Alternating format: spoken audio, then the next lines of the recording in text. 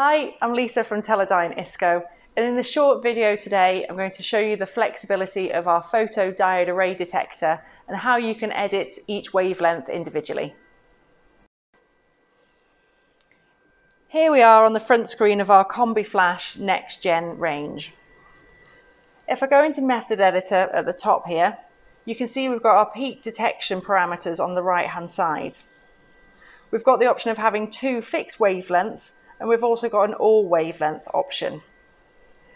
If I select that and go into it in more information, you can see that you can select a range here. So you can go from a minimum wavelength up to a maximum wavelength, and you can make that as tight or as wide a range as you would like.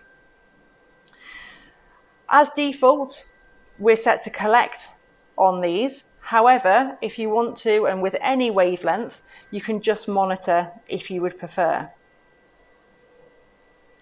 The other option to give you complete flexibility is that you set the two wavelengths to actually be the same. The flexibility here is if you change the threshold value. So for example, if you increase the threshold value on this one, it will help you trim the peak. So with our photodiode array detector and with our peak track software, you've got complete flexibility in how you want to collect or just monitor your fractions. And it's as simple as that. Whether you want one, two, or a range of wavelengths, with our Combi Flash Peak Track software, the choice is yours.